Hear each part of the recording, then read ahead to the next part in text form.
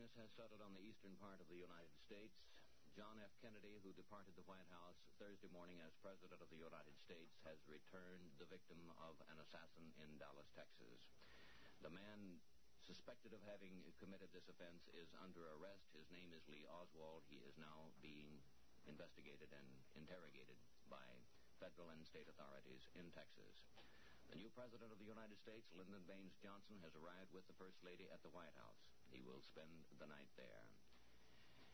All of NBC's programs for the remainder of this evening and until further notice have been canceled in order that we might keep you completely and fully and immediately abreast of all the developments in this tragedy.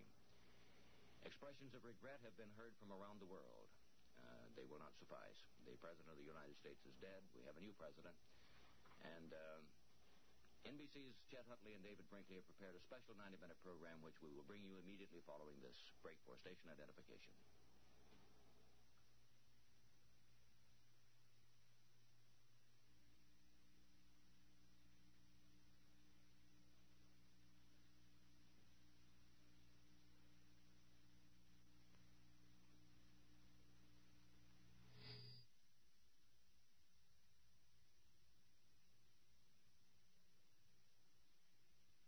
Do that the hunter and his quarry build an empathy between them, a sympathy? As the chase builds toward the inevitable conclusion, is it possible that subconsciously they become aware of each other's moves, counter-moves, plans, even emotions? There are two individuals who will tell you that's so, the poet and the cop. Our story begins after this word.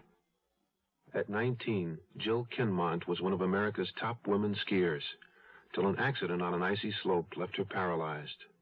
Now, 17 years later, she's a teacher, a good teacher. I guess you can say I've overcome my handicap, but I couldn't have done it alone. I had family, friends, people who accepted me, believed in me, and helped me believe in myself. Yet there are millions of handicapped people in this country who aren't getting the acceptance they deserve because some people think that a handicapped person can't hold down a job, can't pay the rent, can't learn, can't be a human being. Well, unless you recognize that we are human beings with feelings, with skills, with a sense of responsibility, then you're adding a handicap we can't overcome. This public service message brought to you on behalf of the Department of Health, Education, and Welfare and the Advertising Council.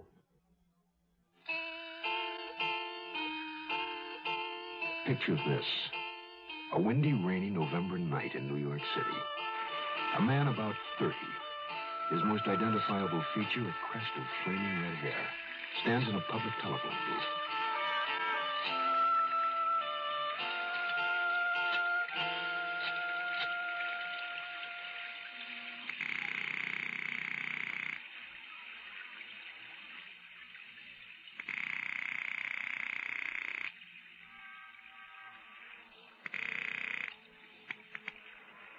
Hello? Hello? Mrs. Rohan? This is the Turner house. There's no one. Rohan? Did you say Rohan? Hello? Who is this?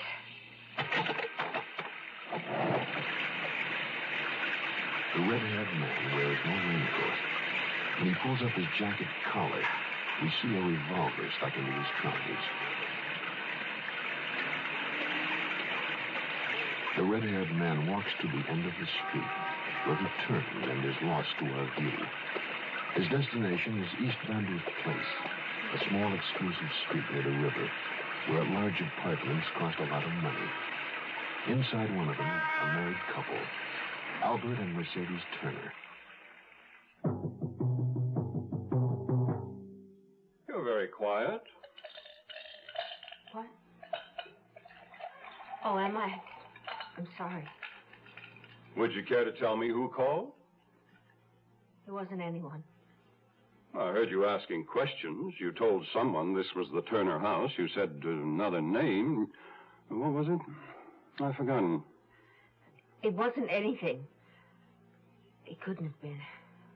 You lie badly. And you lie a great deal of the time. Don't, Albert. Please don't bait me. The door? Yes. Shall I? No. No, I'll get it.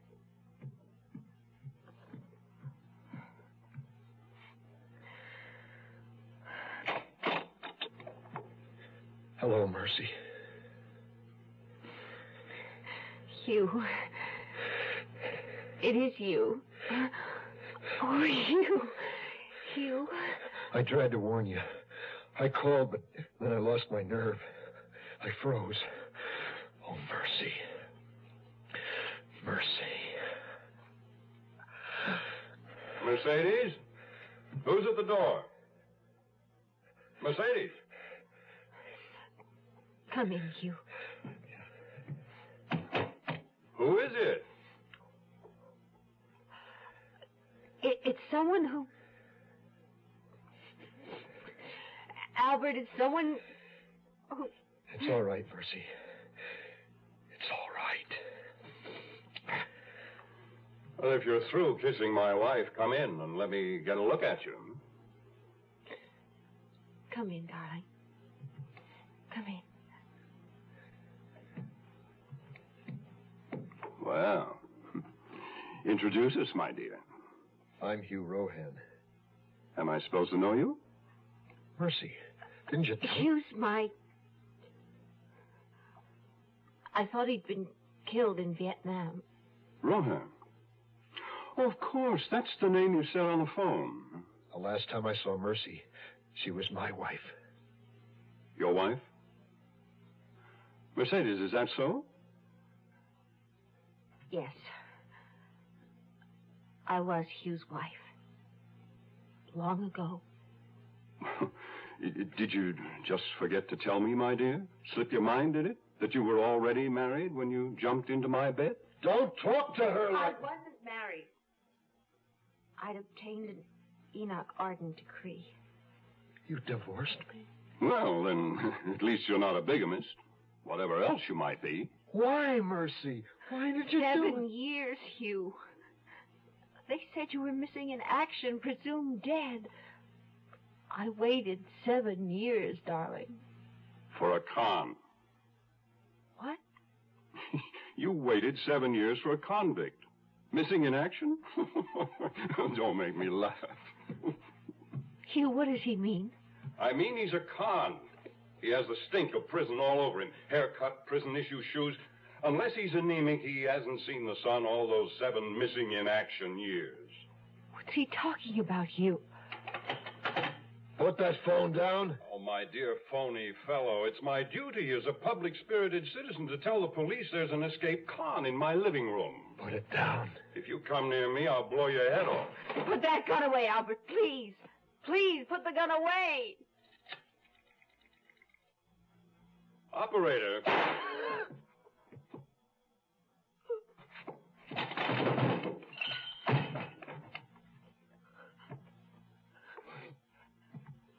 Albert? He's dead. You shot him. He was going to call the police and spoil it. I waited 7 years, Mercy. 7 years. But he's dead. What will happen to us? I don't remember if I'd ever seen a dead body before. But Hugh faced the matter as though it were almost commonplace. He hung up the phone, which had fallen to the floor, and then closed Albert's eyes. He would have separated us again. I couldn't let him do that. Was it true? What he said about you? No. We can't stay here. And we'll leave. You take what you need, and we'll leave together. No. Not yet. What? I can't leave until tomorrow. We'll need money. Oh, yeah. All right. I'll stay with you until morning. No, you have to leave now while it's dark. Otherwise, someone might see you. What about him? We'll put him in his room. The maid comes at 10 o'clock. We don't want her to find him right away. All right. Where do you want him? His bedroom.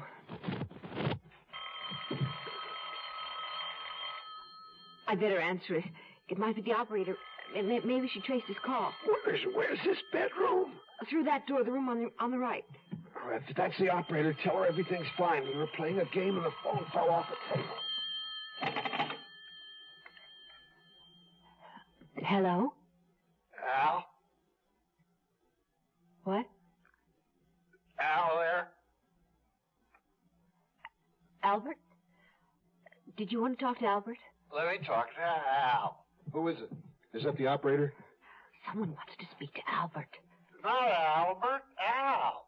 What's the matter? Are you drunk? I want to talk to Alan. Alan Fox. My goodness, can't you understand a simple request? Alan Fox. That's it. You have a wrong number. There's no one here by that name. Oh, I'm most extremely sorry. I thought it was someone... I don't know, someone who heard us or saw us through a window. I was frightened. It's all right. Everything's all right now. We're together. Yes. We'll always be together because that's how it was meant to be. Go now, while it's dark. I'll get the money in the morning. Then come to the rooming house where I'm staying. Here's the address. I wrote it down so I wouldn't forget. All right. In the morning. Good night. Good night. Some gifts don't do anything, but Presto gifts do almost everything. Presto gifts, they do things for a woman. Give her the famous Presto pressure cooker. It'll cook a surprising number of things for her, surprisingly fast. 3 times faster than pots and pans. Presto gifts, they do things for a woman. Give her Presto's jumbo fry pan, big enough for a complete dinner for 8. And the handles are removable, so it's easy to clean and store. Presto gifts, they do things for a woman. Give her an easier way to broil. The brand new Presto vertical broiler broils both sides at once, then comes apart for easy cleaning. This year, give the gifts that do almost everything. Give Presto gifts. Presto gifts, they do things for a woman. We'll return to our story in a moment. Where does today's girl learn to be tomorrow's woman? At the movies? On television? Helen, darling, your floors are so shiny. Yes, John. I used Brandex polish just this morning. Brandex. Helen, will you marry me? Somewhere between the super sex symbol of today's commercialism and TV's Brandex image, impending womanhood is alive and well. And where is that somewhere? Wherever there are campfire girls.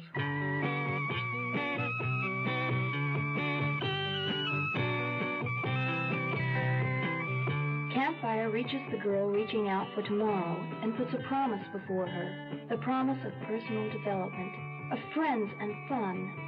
The promise of womanhood. Campfire takes today's girl to tomorrow.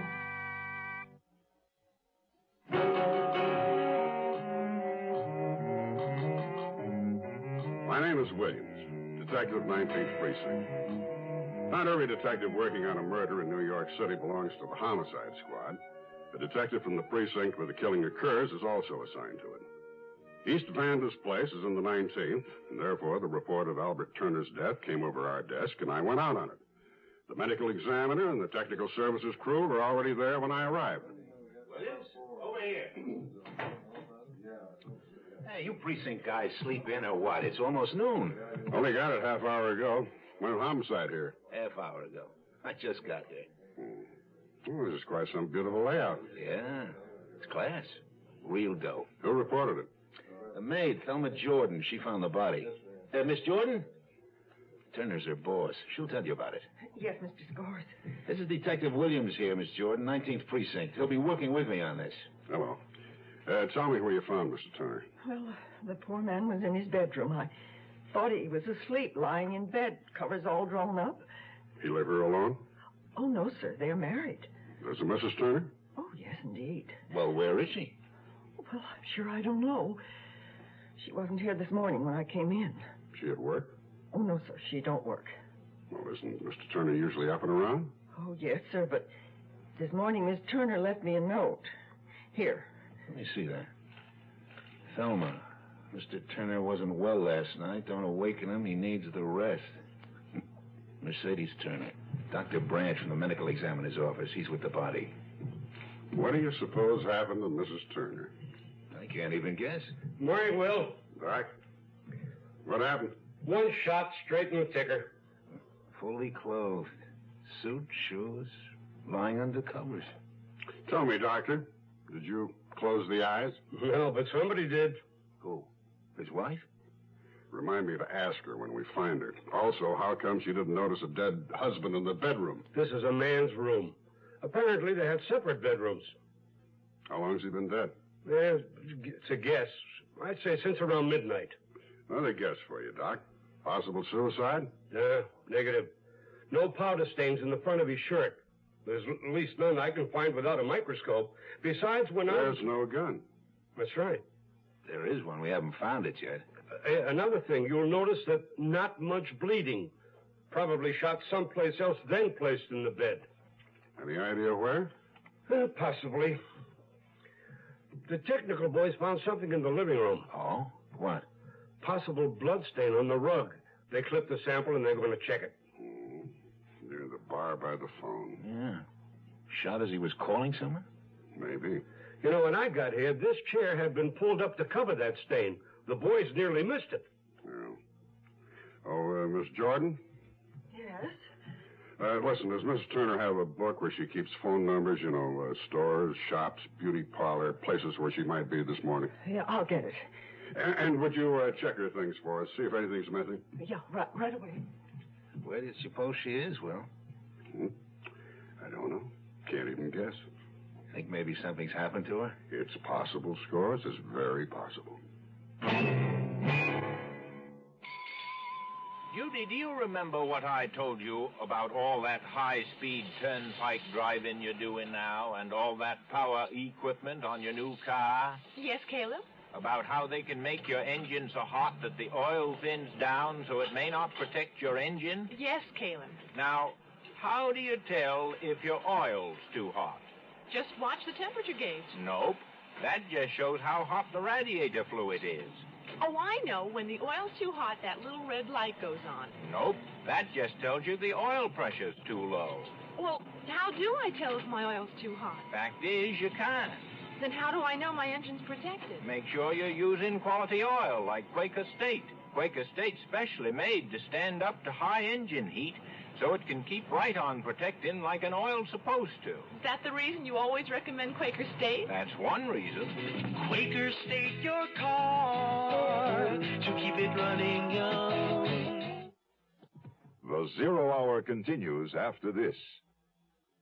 This land is your land. This land is my land. From California to the New York Island. From the Redwood Forest to the ocean water. This land was made for you and me. America, the greatest nation on earth. But as our country continues to grow, it must face the problems of expansion, such as the now ominous shortages of fuel and energy. There are ways you can help conserve these vital resources. Reduce thermostat settings by 2 or 3 degrees. Shut off lights and heat in rooms not in use. And reduce the consumption of electricity in late afternoon or evening. Remember, in conserving fuel and energy, you help yourself and your community. This land was made for you and me.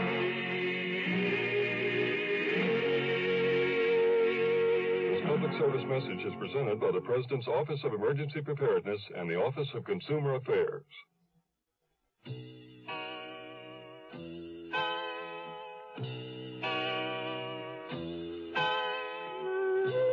happened so suddenly. All of it. Hugh returned from the dead, holding me in his arms. Suddenly we were young again, and innocent. Then Albert began saying those terrible, threatening things. Of course Hugh had shot him. If I'd had a gun, I would have, too. Hugh killed him for me, really. Now we had to get away. I couldn't sleep that night, alone in the apartment with Albert's body. In the morning, I gathered some clothes, including my fur coat, left a note for Thelma Jordan, the maid, and hurried to the bank. Mrs. Turner, good morning. How nice to see you. Good morning, Mr. Forrest. How may we serve you? Is Mr. Turner feeling well? Oh, yes, thank you. Would you cash this check for me? Yes, certainly. $4,500. Are you closing your account? Oh, I wouldn't dream of it. No.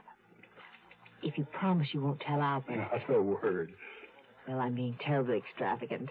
I simply can't resist a lovely new car, and I promise to pay the difference in cash. And surprise Albert. Exactly. Of course. Oh, and while you're getting the cash, I promised Albert I'd bring him some papers he left in our safe deposit box. The money will be here when you get back. Thanks so much.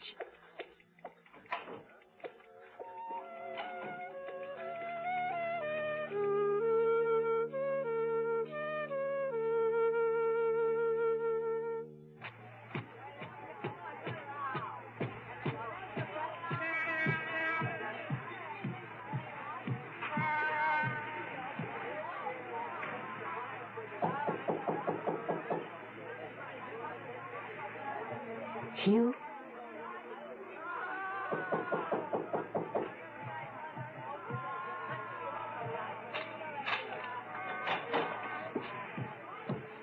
Mercy? Oh, Mercy. Oh, Hugh. My love. Come in. Leave the bag where it is. Here, let me have your coat. Where have you been? I thought it's too good to be true. She's gone to the police. She's told them what happened. No, darling. I withdrew money from the bank and took my jewelry from the safe deposit. Doesn't matter. You're here. That's all that's important. 7 years, Mercy. I waited 7 years to be with you. 7 empty years. I just don't seem to be able to function without you. Hugh, what did Albert mean when he called you a convict? Oh, nothing. Forget it. Come on, come here. Come here with me. Here, sit down.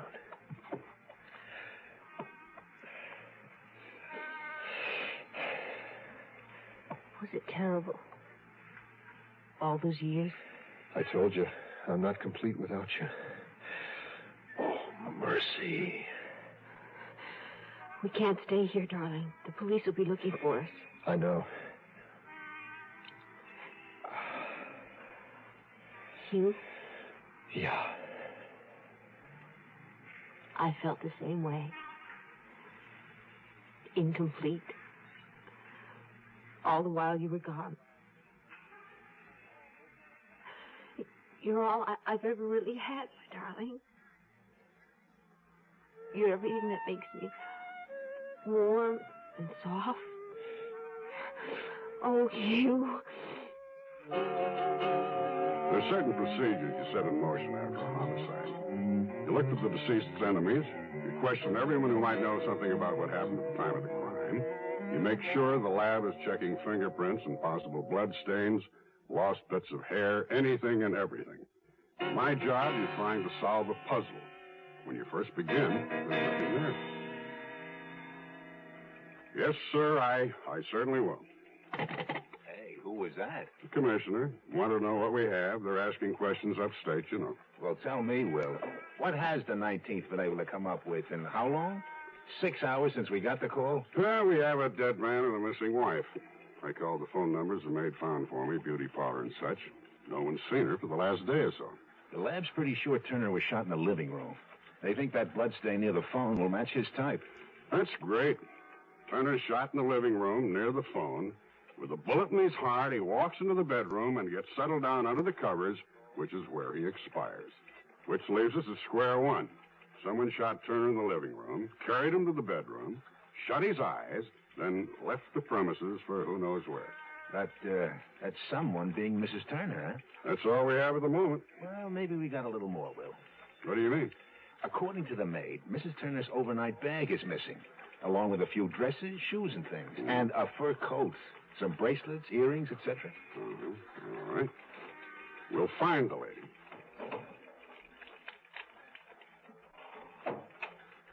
Mrs. Mercedes Turner. Last seen when?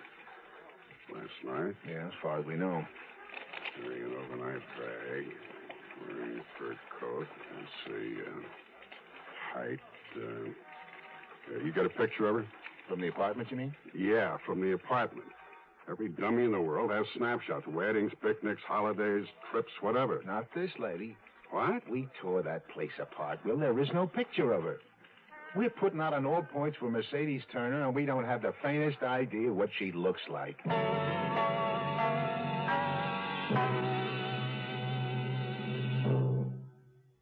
You are listening to Mutual's presentation of The Zero Hour. Even if someone served them a slice of beef, they couldn't bite into it. Their teeth are too weak. I'm not talking about some people off in Africa or Asia. I'm talking about Americans. American children. It's tragic how many thousands of them are in this country whose teeth will literally rot in their mouths because they'll never receive basic dental care. They may not even own a toothbrush. What hurts is that it takes so very little for any one of us to help them. The same dollar, for instance, that buys you 2 packs of cigarettes can buy 3 American children the first toothbrushes they've ever owned. I'm Cliff Robertson. Won't you give up some cigarettes so some American children can have their first toothbrush? Send your dollar to Americans for Children's Relief, Box 5050, Stamford, Connecticut. Box 5050, Stamford, Connecticut. $1. And, of course, if you can afford more, give more. This land is your land. This land is my land. From California to the New York Island. From the redwood forest to the ocean water. This land was made for you and me. America, the greatest nation on earth.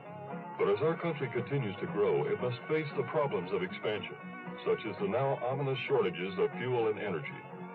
There are ways you can help conserve these vital resources. Reduce thermostat settings by 2 or 3 degrees. Shut off lights and heat in rooms not in use. And reduce the consumption of electricity in late afternoon or evening. Remember, in conserving fuel and energy, you help yourself and your community. This land was made for you and me.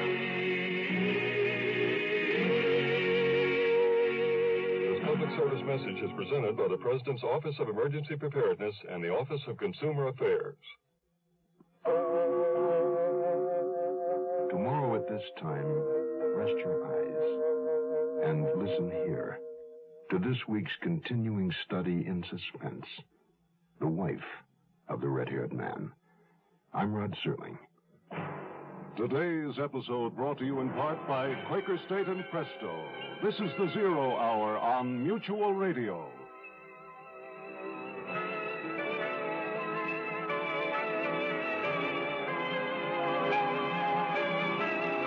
You have been listening to The Zero Hour, a presentation of the Mutual Broadcasting System in association with Hollywood Radio Theater, heard every weekday at this time.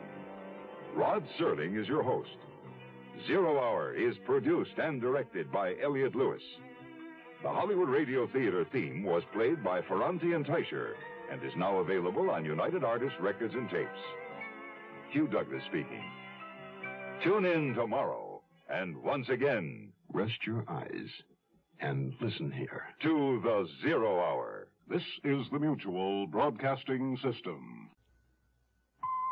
Pick him up.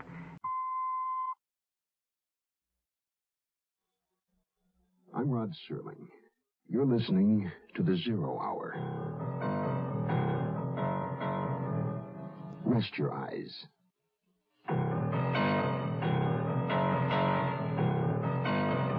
Exercise your imagination.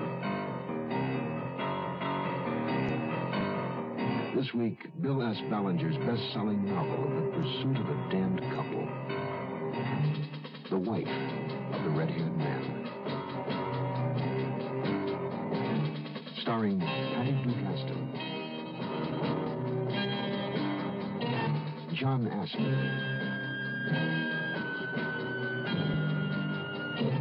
and Howard Duff.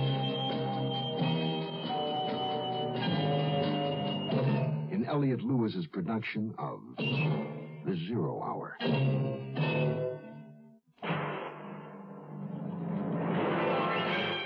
The Mutual Broadcasting System presents The Zero Hour. Sponsored in part by the makers of Quaker State Motor Oil and National Presto Industries. This is The Zero Hour on Mutual Radio.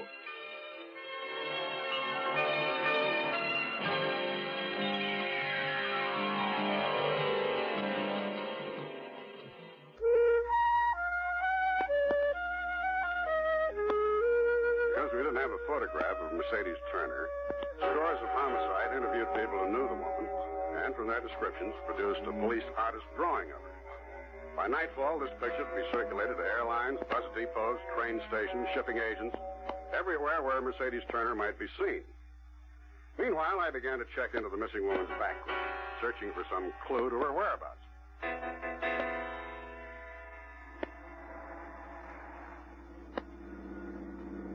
Mercedes Turner's maiden name was Clinton. Her home had been in Mountain Forge, Connecticut. I drove up there. The police station was across the street from the railroad depot. I parked and went inside. As an out-of-state officer, I needed cooperation from the local police. Excuse me. I'm looking for Chief Novak. Speaking to him. You the officer called me from New York? Wiggins, that's right. Long did it take you? Less than 3 hours. Too close. We folks here feel about city cops. Well, I didn't realize I was in a popularity contest. Mercedes Turner, you said on the phone. Yes. You know her? Yeah. And she was a little girl. Name was Clinton before she was married. What was she like? Nice kid. Real pretty, lively, blonde hair, big blue eyes. Did you ever get in any trouble around here? Nope. Caution her once in a while against speeding a mite too fast. Lyman Clinton, her dad, gave her a little yellow car when she first went away to school. Drove it all over. Real fast sometimes. You know kids. Clintons are pretty well off. Don't worry where the next meal's coming from. Old family in these parts? Tolerable. 4 or 5 generations. Was Mercedes an only child? Yeah. Light of Lyman's eye. Mighty proud of her. Maybe a mite too proud. How's that? I sort of always figured he knew what was best. Nothing good enough for her, in Lyman's view, regardless what she wanted. You believe she shot her own husband? I don't know. What's your opinion? If she wanted to bad enough, she might have. Except one thing don't line up what I know about Mercedes. What's that? Well, she was brung up proper. Knows right and wrong. And maybe she got mad in blazes. Even had good enough reason to shoot her husband. But if she did it, she'd take a medicine. She'd walk in, hand you the gun. Well, you'll see. You'll see what I mean when you meet her daddy.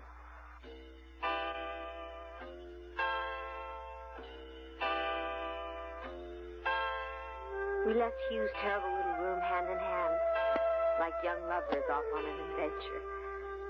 I knew we had to get out of the city, and so did Hugh. We took a bus across the river to Jersey City and got off on a bleak street lined with huge car lots, garages, auto parts stores, crawling and sprawling beside one another. We bought an afternoon newspaper, ducked into a shabby little diner, and ordered coffee. Here it is, see? They found it. Yes. But they don't know about you. They're looking for a woman alone. They're looking for me. Mercy, after I left last night... I took every picture of myself I could find and Albert's gun and threw them away. That's good. Now, gotta get away from here. Where should we go? Anywhere. Doesn't matter. Just leave before they find out about me. Yes. I thought we'd buy a car. That's good. That's good. The police will expect you to take a plane or a bus or whatever. All right. Wait for me.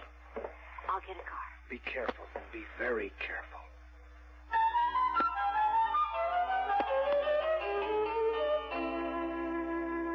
I'm going to give you... Chief Novak and I had lunch, and then I called New York and talked to Scores.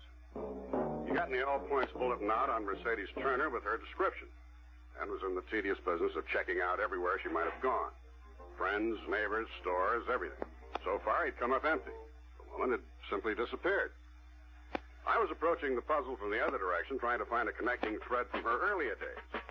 Chief Novak drove me out to her father's house. A big old farmhouse set back from the road by a twisting gravel drive. Huge trees towered over the house like great leafy umbrellas.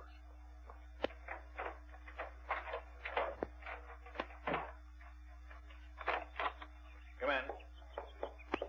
Lyman Clinton, the woman's father, was tall and thin, a bit stooped. He had a long, thin face with creases running from cheek to nose, snow-white hair. He led Novak and me into a study off the big living room. He motioned us to a couple of worn, shiny leather chairs and seated himself behind an old-fashioned roll-top desk. It was a genteel, patrician background for a woman I was beginning to suspect of murder. Chief Novak says you want to talk about my daughter. That's right, Mr. Clinton. Now, before we get started, if I did know anything, I doubt I'd tell you. Furthermore, I'll never believe she shot Albert Turner. Did she have any reason to shoot him? None I know about. Anyone else want to shoot him? No. You hesitate. Just thinking. Would Mrs. Clinton have any information? Quite sure she wouldn't. Miss Clinton's gone now. Buried better than 5 years. I'm sorry, I didn't realize. When was the last time you saw your daughter? A couple of weeks ago. Dinner one night in the city. You see her often? My daughter and I are very close. Sometimes she comes up here, or else I go to New York. When did she marry Albert Turner? A little over a year ago. Do you have a picture of her? No. Not even a wedding picture? You heard me. I don't like pictures. Well, there's one over there. Mrs. Clinton? Yes. That's the exception. And if you had a picture of Mercedes, you wouldn't give it to me anyway, would you? Williams, I think maybe we better move along. All right. Thanks for your time, Mr. Clinton.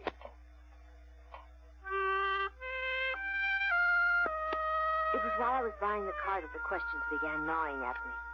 Questions about Hugh. When the war in Vietnam began, Hugh had been one of the first to be drafted. He shipped out very soon after his induction, and then nothing. No word, no trace, nothing. The Red Cross helped me, but all we could learn was that he was missing. Missing in action, they said. And then, as years went by, presumed dead. But I waited. And I felt myself drying up, aging without him.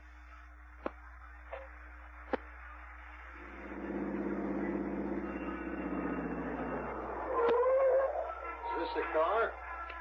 It's not bad. This is it. What names you use? Mrs. Walter Brewer, Trenton, New Jersey. Slide over. I'll drive. Do you have a license? You've been away a long time. Yours isn't good now either. Has your right name on it. What's the difference? If we're stopped, that's it for both of us. Yes.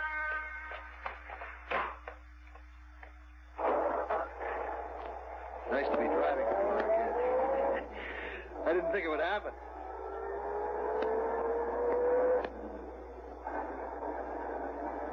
Where are we going? Away. Far, far away. You and me, Mercy. Just the way it used to be. Yes. Just the way it used to be.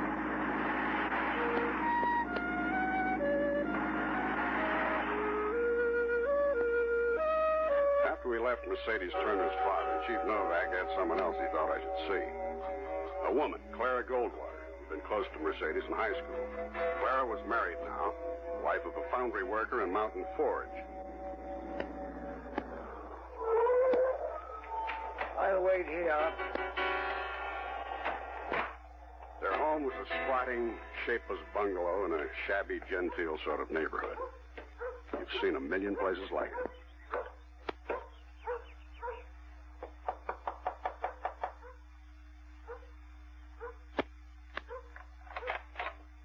Mrs. Battles? Yes? You used to be Clara Goldwater, a friend of Mercedes Clinton?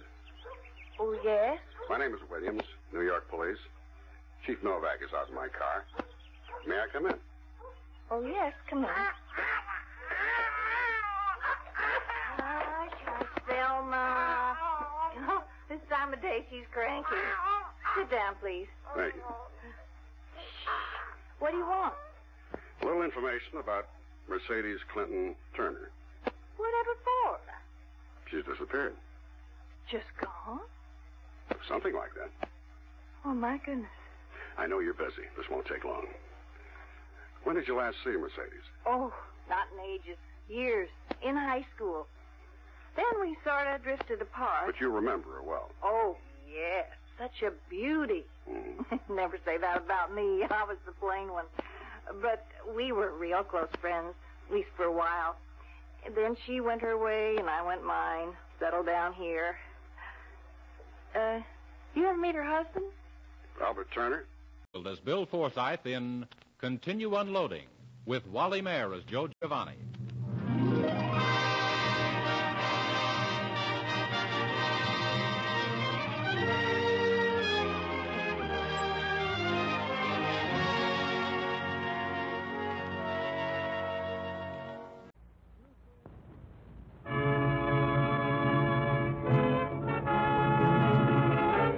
Superstition on the air.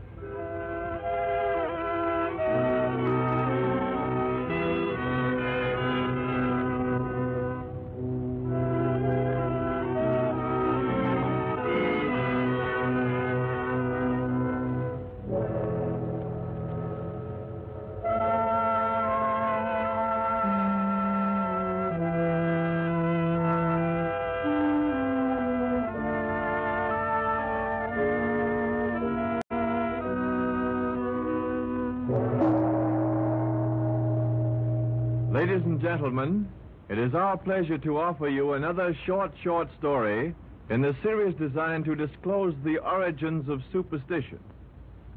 This one deals with the belief that Friday the 13th is an unlucky day.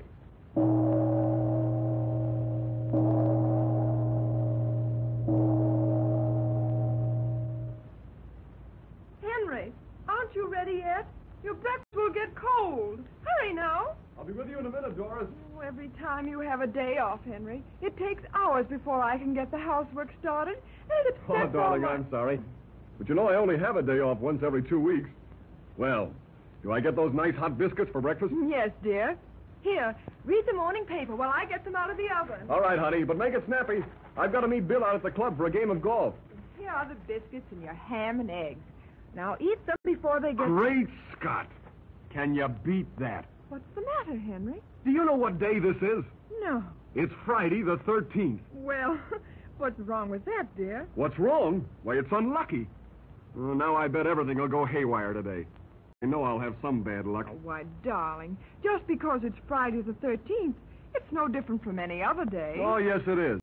I look at the disasters that happened on that day in England, right here in our own country. But, darling, those things would have taken place anyway, regardless of the day. Just as the incident that was responsible for starting that belief would have occurred whether it had been Friday the 13th or not. So don't be superstitious. Superstitious? Why, Doris, you know I'm not superstitious. But I'll bet Friday the 13th has been a jinx to mankind since the creation of the world. Oh, no, Henry. You're wrong. That superstition began much later than that. It was after the passion and crucifixion of the Christ that the superstition of that day and number became universally feared as an omen of evil. You mean they didn't regard Friday the 13th as unlucky before that time? No. Oh, true, the belief of lucky and unlucky days and numbers had begun with the old Chaldeans and Egyptians. But the actual superstition of Friday the 13th did not begin until after the crucifixion. For people believed that because 13 sat down to the Last Supper, Jesus Christ was betrayed and crucified the following day, which was Friday the 13th of Nisan by the Jewish calendar. Which only proves that Friday the 13th was unlucky, Doris. No, Henry. But don't you remember in the Bible that before the feast of the Passover, Judas had gone into the city of Jerusalem and had bargained with the priests who hated the Christ because he was hailed by the people as a prophet? And they agreed to pay Judas 30 pieces of silver if he would deliver the Christ to them when he was away from the multitudes. After the Last Supper, Judas left Jesus and his disciples and went to the temple where the priests were excitedly discussing the growing power of the Christ and...